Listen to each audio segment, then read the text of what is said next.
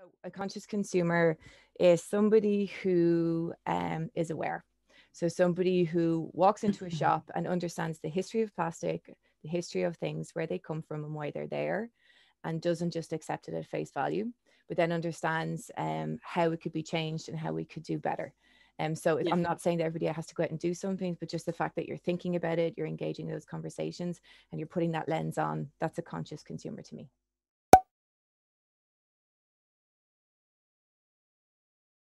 So thank you for coming tonight, everyone. We will be discussing the history of plastic and its overproduction and its overconsumption, and then maybe how we can actually move forward from all of that.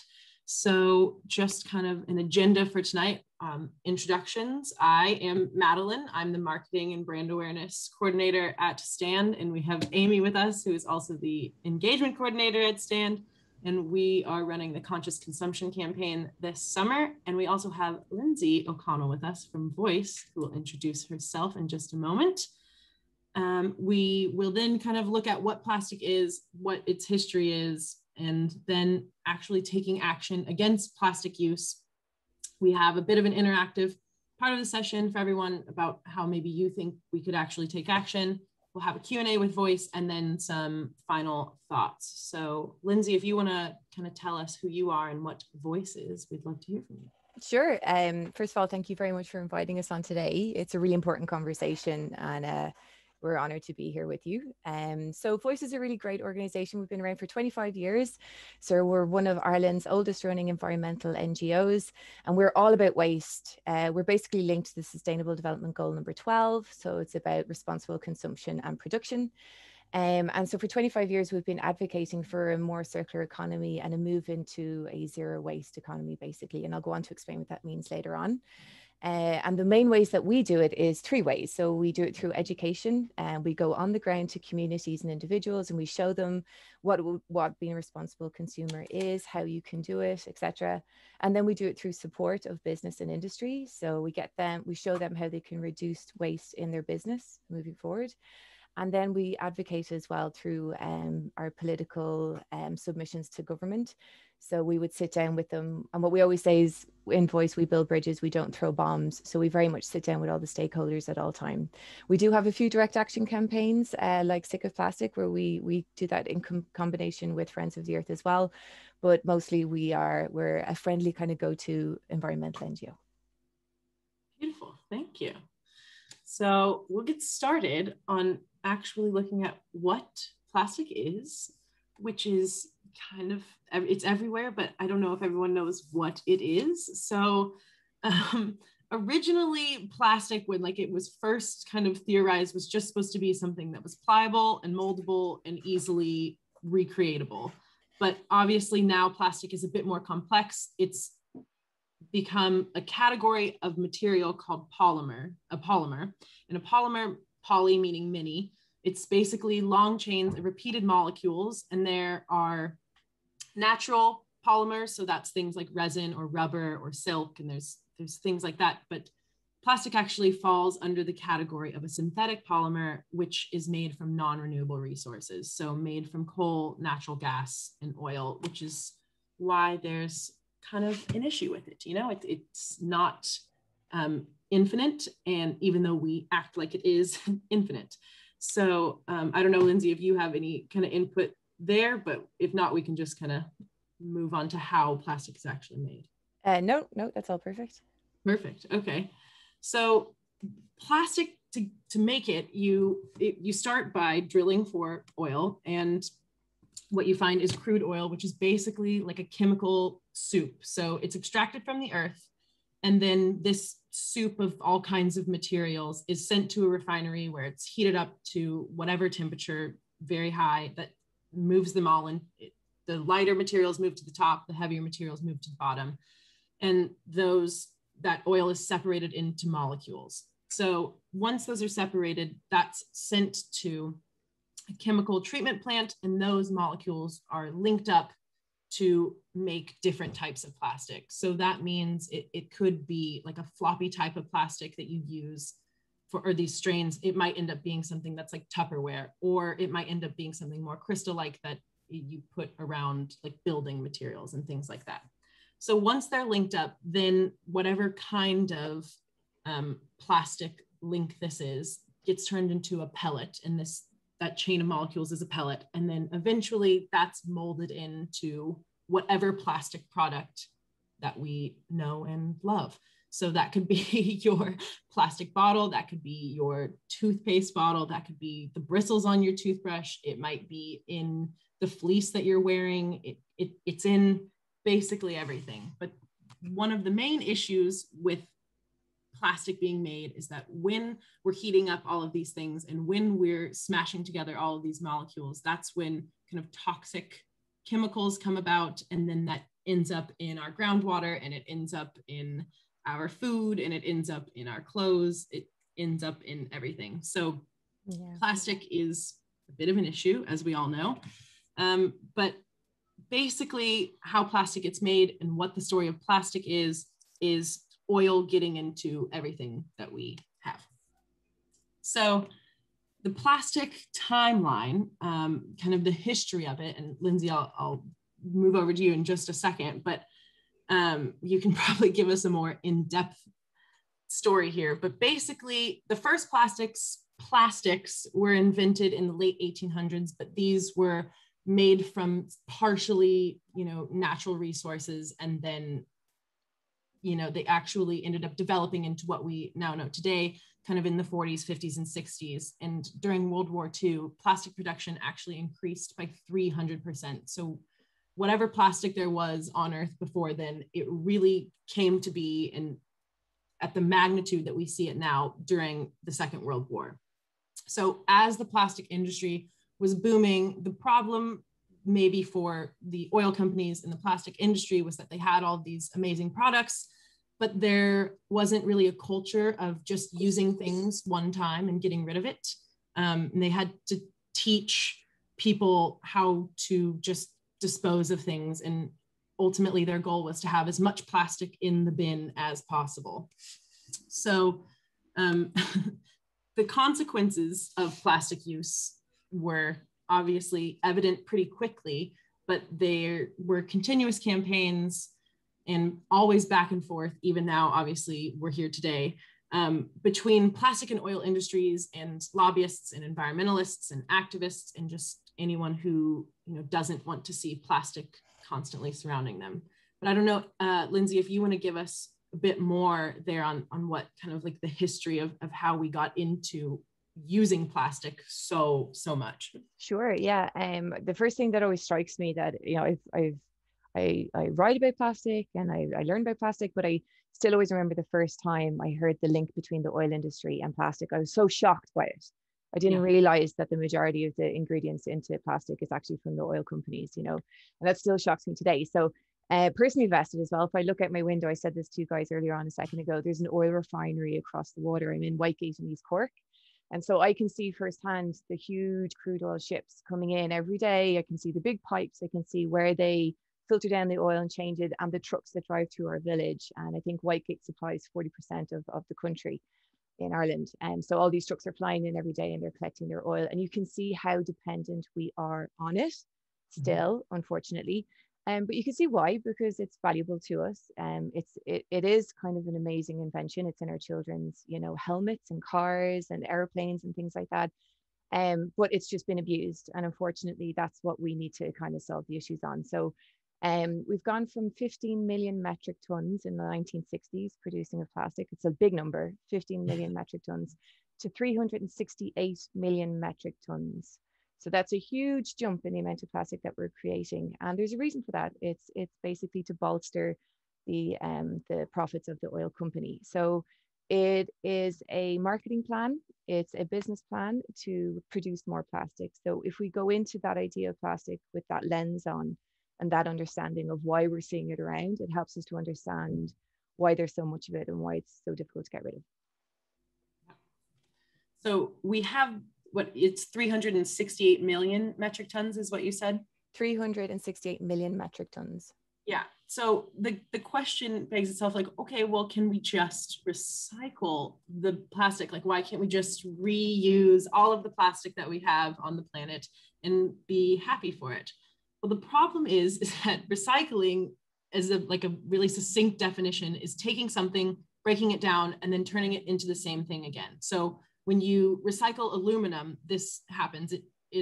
There are carbon emissions and things that are the consequence of recycling that, but you have aluminum, you break it down, it becomes aluminum again, and then you can reuse it to make whatever aluminum product you want. The problem with recycling plastic is that it's actually nearly impossible to, by this definition, recycle plastic, because when you recycle it, it's actually degrading and breaking down, and it doesn't turn into the same exact type of material that it was before. And so then you can think of it as maybe it's only being downcycled. So it gets maybe one more life, maybe two more lives, where a plastic bottle gets turned into fleece that you have in a jacket that you might buy from a sustainable place. And then what happens once that fleece, it can't really be made into anything else. So it makes it a bit difficult to have anything but a linear economy or a recycling economy. And it's kind of leaves us in a really confusing spot. So I don't know, Lindsay, maybe you can tell us a bit more about like how we could actually move to something that's more circular and what recycling, I don't know, looks like in that process. Sure. So the big misnomer that we've been sold is that recycling will be the answer to all of our problems, but only 9%, roughly 9% of all the plastic that's ever been produced has gone on to be recycled. So we don't do recycling well. In this country especially, we recycle 31% of our plastics here. Now, although that meets the EU regulations, we're nowhere near where we need to be soon for the new targets that are coming down the line. And right now we're working at our maximum capacity to even get that amount of recycling done at 31%. So recycling actually isn't the answer to all of the problems that we have. We need to look at it completely different. And what we're doing now is we're looking at this pyramid and refuse is at the top. So if you don't need plastic in the first place, at the design stage when you're a producer, if you don't need plastic, get rid of it. So refuse is at the top. You have reuse, refill at the underneath that, and then way down the bottom is recycling, and then and throwing out then and putting into incineration energy, or throwing it out into the bin kind of thing, into the landfill. So at the very top is reduce, reuse, refill, and then way down at the bottom is recycling. So we need to move away from this idea that we can recycle our way out of problems, because we really can't. Yeah. I know another point about recycling is that a lot of the like weight of the shoulder, like a lot of that is shouldered by the consumer. Like we're told we need to recycle, it's all on you. Yes. Make sure that you are putting everything in the correct bin. But there's also a lot of misinformation there. And it's really difficult to always be conscious of where you're putting your recycling. So could you maybe just tell us a little bit about like why so much of the like weight of that process is put on the consumer? Yeah, it's greenwashing. It's totally greenwashing. So I don't know, I have this sense of paralysis when I'm standing over my bins. I've gone to the shops, I've bought what I need, I've had to take home this packaging waste. And then I'm standing over the bins and I'm trying to read the label at the back, not currently recycled in Ireland, or check your waste collector provider. That's not my job. My job is to be able to go into a supermarket or a shop and buy consciously if I choose to have that option there as standard. So when I walk into a supermarket, I want to see my groceries loose. I want refill options. I want reduction in plastic. And then I don't want to have to, shoulder the burden of making sure that packaging goes to the right place. And as we know in Ireland, the labeling isn't very good. So for example, if a coffee cup says to you that it's recyclable, in Ireland, you can't recycle a coffee cup. It is non-recyclable. It will always go straight into the general waste. If they say it's compostable and you don't put it into a compostable bin, it will end up in general waste, where it releases more methane than its non-compostable counterpart, But none of this information is told to us as consumers. So I know we're going to talk about the Single-Use Plastic Directive in a second, but part of that is better labeling. And we really need that to take the onus off the customer and put it back on the producer. Yeah. So now that we've kind of looked at the one little kind of action that maybe might help moving forward, I think it is important to note that like plastic inhibits development in any kind of thing. So if we ever want to be in a circular economy, plastic inhibits that from being fully realized. And it also works against any kind of sustainable development that we hope to have for the entire globe. So obviously, our actions against climate, it's important to note that any kind of action that happens in any kind of upsetting thing, like if we're only recycling 31%, where's the waste going? This kind of climate degradation disproportionately affects different communities and adversely affects communities that produce the least amount of waste and are least responsible for generating that waste. So while none of the 17 SDGs actually have plastic pollution as a main theme, it's clear that there is a relationship between curbing plastic pollution and actually seeing a developing world. So the four that I've kind of picked, I mean, every single one of them you could look at and say plastic inhibits this from being realized. But the four that just we could kind of look at today are good health and well-being, clean water and sanitation, responsible consumption and production, as you said, Lindsay, is kind of what you guys focus on, and then obviously climate action. So the first, for good health and well-being, I don't know if anyone's seen any studies or anything, but plastic is in our food. You can find microplastic in water, and realizing that to realize good health and well-being, there has to be an absolute reduction in plastic production so that any kind of environmental factors that are imposing health risks on us are no longer present. And then we can actually continue to develop into having good health and well-being. Can I put in there, Madeline, just to say, to emphasize what you're saying, and you're so right, to link it with plastic, because we don't know the full health impacts of all the plastic. Plastic doesn't break down, it's there forever. It breaks down to tiny little microplastics that stay in the environment. And we still don't know how that's going to affect our health. If anybody's interested in this, there's a website called chemtrust.co.uk. And they do all the tests on different kind of plastics and the different ingredients in them. And it's linked to endocrine disruption, obesity, cancers, and some horrendous health defects. Not to kind of be too negative and all the rest of it, but there is a huge health implication for plastic that a lot of people don't know about. Yeah, absolutely. And I mean, that kind of the microplastics kind of ties into this clean water and sanitation and climate action. If it's constant, it's always there. At some point, it will end up in front of us, or it will end up in a developing nation. And what are they to do about it? So I think this might be a nice time to look at maybe the more hopeful part of this. I'll stop sharing here in a second. And Amy, if you could send over the Miro board to everyone, we'll pull it up and we'll look at kind of 3 different categories of taking action against plastic and plastic pollution. So first, looking at individual action. What can I do in my own life to maybe reduce the impact of plastic? And then looking at how you can fight for corporate responsibility and keeping corporations and organizations in line with the goals that we want, which is preventing plastic from entering the environment, avoiding more health risks, and realizing an actual reduction in plastic production.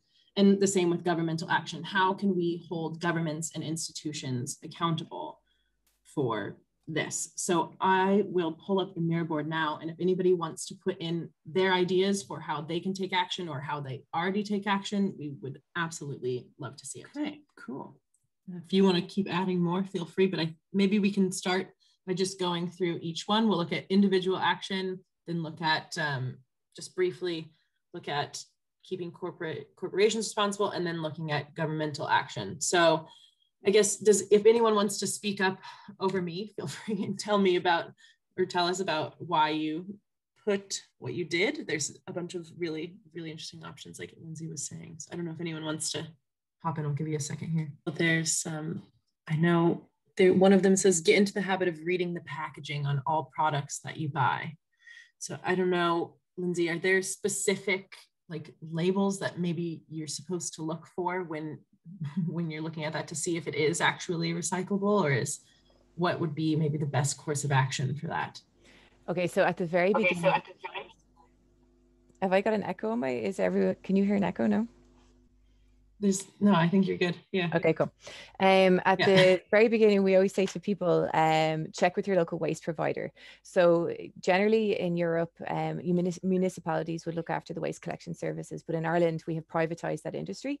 So we have hundreds of waste provider collectors, and they all have different places, waste sorting centers that they go to. So what we would always say is check with your waste provider. So if you're using City Bins or if you're using Panda, get a list from them. It's usually on their websites, and they have labels then numbered, and that tells you what plastic, which plastic is what and where it goes.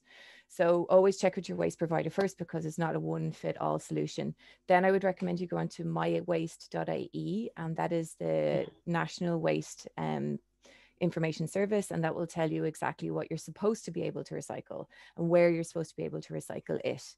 Unfortunately, we don't have on the street recycling and stuff like this, so it's all household recycling that they're talking about, really. But labeling is really important, and part of the single-use plastic directive that was transposed into law on Saturday past has to do with better labeling, because we're getting misinformation, and we're getting labels that's coming from the UK where they have different systems, and we're getting that to come from the continent. So what we need is very specific Irish labeling, and it has to happen soon, because it would help people a lot more. Yeah. Thank you. We can maybe look at one more on this individual action, which is replace anything possible in your own home, work life with sustainable or reusable options. So like a metal or bamboo lunchbox or a canvas shopping bag. So I have a question there maybe for you. This is kind of jumping into Q&A before Q&A even begins, but would you say that it maybe is better to go ahead and buy new sustainable things, or is it more sustainable to just reuse what you have until it dies, basically? What do you think on that kind of point? Yeah, the logic there is use what you have. And that's the kind of mentality we need to get into, is that when we buy something, we're not looking at it for a single use, we're looking at it for longevity. So if you have something that you can reuse and use and use, like I've got these plastic kind of keep cups that my parents bought back in the day, thinking, this is the answer to all of our problems. And we've just kept them because they're useful, and we'll continue to use them. Yeah. Yeah.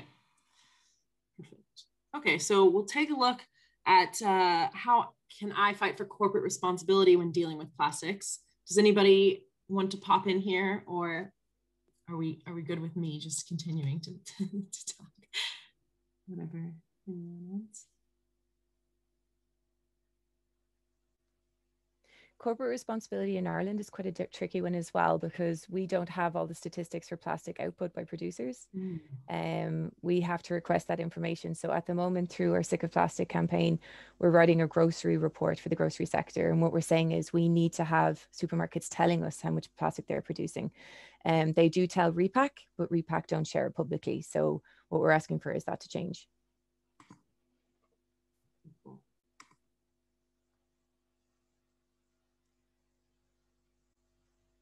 One of these options is boycott companies who refuse to do better or who place profit over sustainability to a dangerous degree. Do you have any clue on how maybe you find what companies are not adhering to sustainable standards, or your personal ethics around sustainability? Do you have any?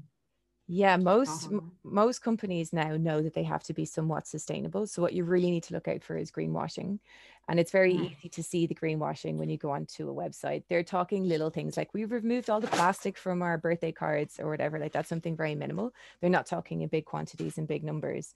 So have a look at do a bit of an investigation yourself. But there's also other apps that you can use as well that document how businesses are doing, and they'll rate pennies, and they'll put them up against other shops. Just give me a second and I'll tell you what that's called. Thank you.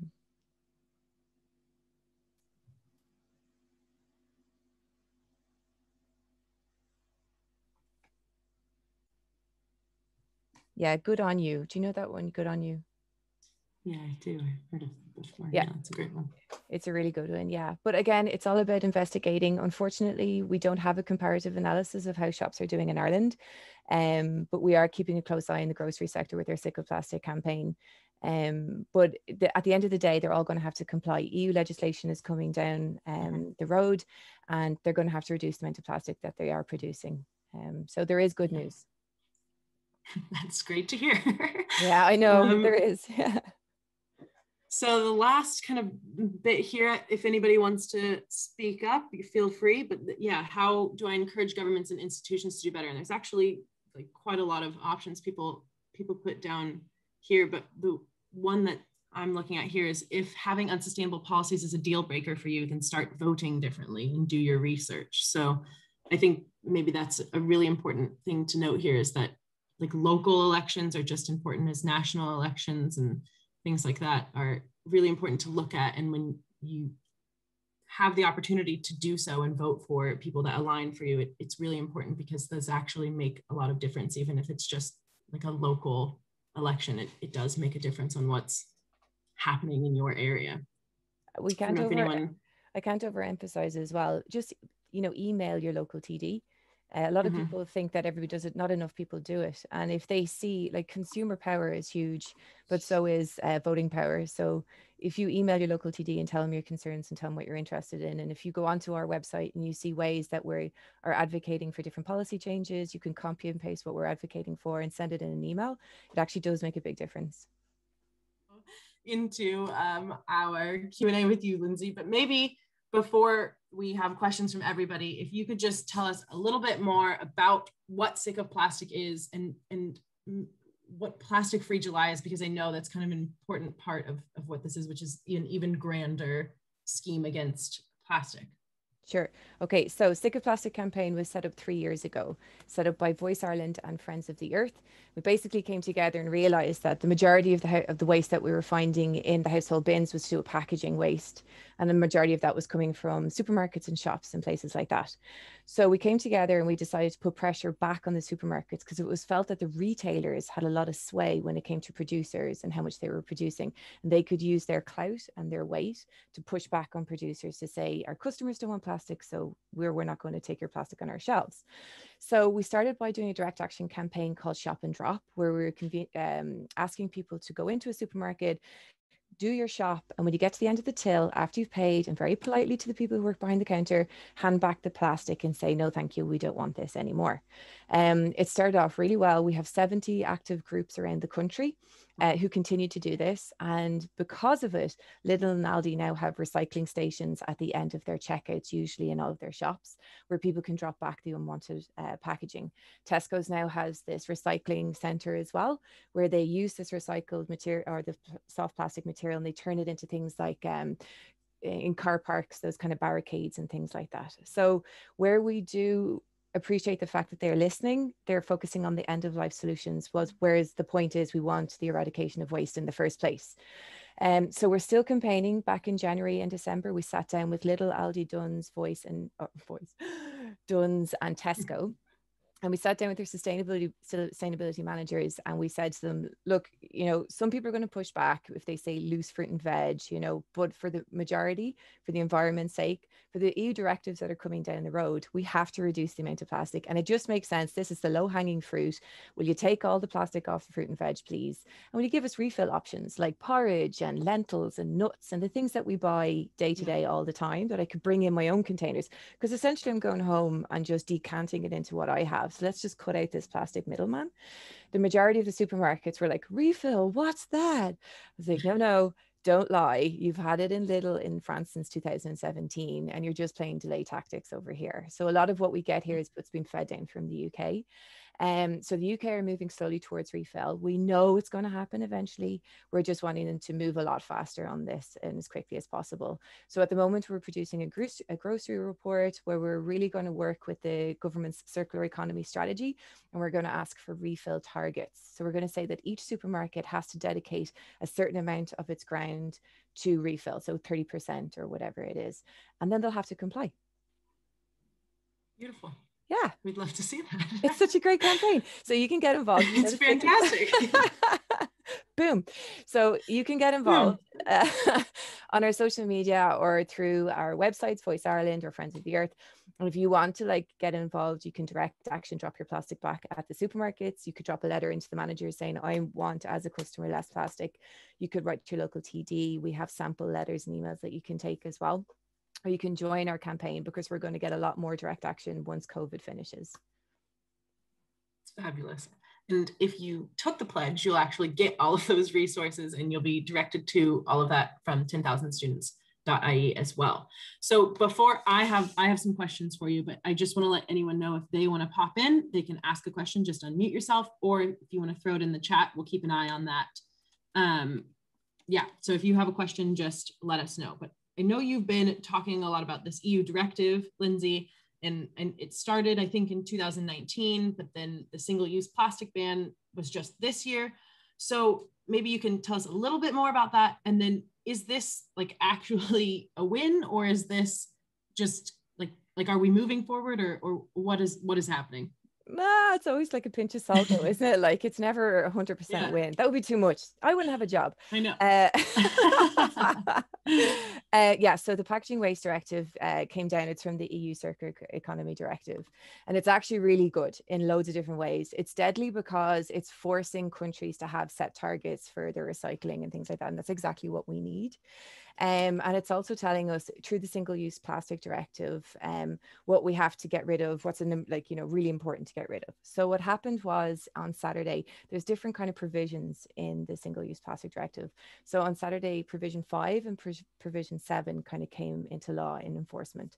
And what that means is we banned the most commonly found littered items. So cotton buds, plastic knives and forks, cutleries, that kind of thing. And then it all has to do with labeling requirements. Provision 7 does. So it means that we have to step up our labeling game and look at what that means for Ireland. So it is a great thing that the EU are thinking more circular. And because of that, Ireland now is doing the same. And because we have the Green Party, which are in coalition at the moment, we're finding that we're moving very quickly in the right direction, but there's still a lot more to do. So what we're advocating for is, yes, these are low-hanging fruit, like I said before. These are kind of things that we should be getting rid of anyway, but let's move to refill. So what would a refill economy look like, right? Imagine this. So you go into a shop or a takeaway, you get your food in a beautiful kind of reusable, refillable container. You don't need that anymore. So there's like drop-off points that you can put it in. It gets cleaned by some sort of refill infrastructure, and then it goes back to the supermarkets to be used again as packaging. So it's circular.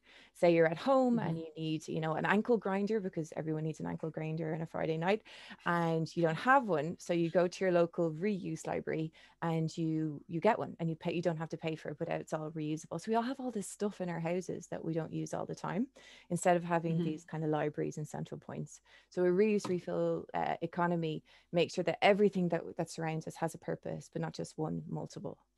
Yeah. So that's what we're advocating for and what we're trying to push towards. Beautiful world. Yeah. So you mentioned the Green Party, and Alex actually has a question for you. Sure. They said, I was wondering what you think of the Green Party. I feel like they often don't do enough, but we have very limited green voting options in such a small country. Do you think it's more about making personal green choices? Oh, that is such a good question. Big question. Yeah, it's a really good question. The Green Party, I think, are doing really, really well. I think they're making very good strides. And I think it's exactly the kind of voice that we need in government. How they're doing in a political sense, in a PR sense, that's a different story.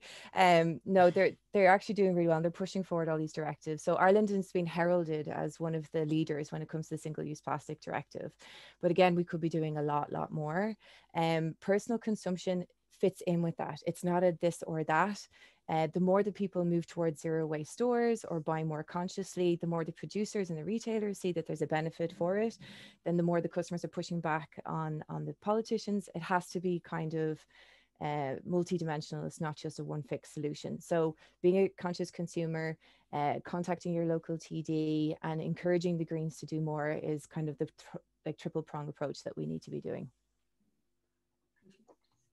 So as an individual consumer, I know that making green choices it sounds easy, like, okay, of course, I'll be the perfect consumer. But sometimes that can be extremely overwhelming. And all of a sudden you think, oh my gosh, I have to do everything perfectly or the world will end today. So what do you suggest for dealing with this kind of guilt, especially when you see that there's plastic everywhere around you all the time? Oh, it's that eco anxiety, isn't it? I think we all get it, because once you put that lens on, you can't unsee it. But I genuinely see a huge shift coming down the line. And the more people who are talking about it, and the more people who are going to their local zero waste store, and the more they're educating their children about it. And it's, you know, for example, right, I assume the plastic has been here forever. But if I talk to my grandmother, she's like, no, no, no, it's a new invention. You know, it wasn't there when I was younger. I was able to return my milk bottles. We had refill reuse systems. So we can get back to that place again. But I would try to leave it to the politicians to do the big jobs, do as much as you can, but then be kind to yourself and allow yourself to switch off as well, because every little thing that you do makes a big difference. The power of one is huge, you know, like, and we can see that through all these actions, the Me Too, all the different campaigns that have happened around the world. It's, look at Greta Thunberg, like, look at the effect that she's having on people. So the power of one is huge. Keep doing what you can. But change is coming down the road. Just keep pushing for it. Absolutely. So Rachel had kind of the same question, but she also wanted to know, because I think most of the people who are attending tonight are students, it can be expensive and inaccessible to be sustainable as a student. So do you have any like thoughts about maybe working towards being more sustainable without a budget? Yeah, I remember it well. I went back to do my master's there about 10 years ago in the UK, and I was broke. I was so broke. But I found that with the reusable items, I was actually getting, okay, there was a little bit of a commitment when it came to money initially, but I was getting more out of it. So 10 years ago, I found out about the Moon Cup, for example, if I was having my periods. And yeah, it was more expensive than a packet of sanitary towels, but I still have the same Moon Cup, you know, so I have a benefit from it. And students are great at research. There are alternatives out there. You just got to do a little bit of digging, unfortunately. But what's great about refill is that if you can look at things differently and learn to appreciate things for being able to use them again, and you get into that mindset for the rest of your life, then it's completely different. You're actually getting value out of everything instead of being single-use throwaway, you know? Long-term investment. Yeah, that's it. Beautiful. So we have a few more minutes with you here. And if anyone else has any more questions, again, feel free to put them in the chat. But I think now might be a nice time to talk about how you can actually take action, and what the Conscious Consumption campaign is and why we're here tonight. So the Conscious Consumption campaign that we're launching this summer is with 10,000 students, and it is all about that power of one that actually ends up being a massive change. So if every single one of you tonight took a pledge, then that means however many, I don't know how many people are in the call, but that means that many more actions are being taken for a more sustainable future. Amazing. So this specific campaign is aiming to bring awareness to the impact and importance of our purchasing power and our consumer habits, and how that affects political change and social change, like you were saying, like how we may actually end up in a refill land again, basically, like it's possible. So if you haven't already, you can take the pledge on 10,000students.ie, and you can read more about the actual campaign and why we've chosen this topic for this summer. We also have a few more events you can register for. We have this one on plastic consumption. We have another with Fair Trade Ireland happening in 2 weeks now, about global trade and being an ethical consumer and looking at supply chains and things like that. And then we have another event at the end of the month with EthiCart, and that's looking at kind of the innovations that are happening to create a more sustainable world and impact entrepreneurship.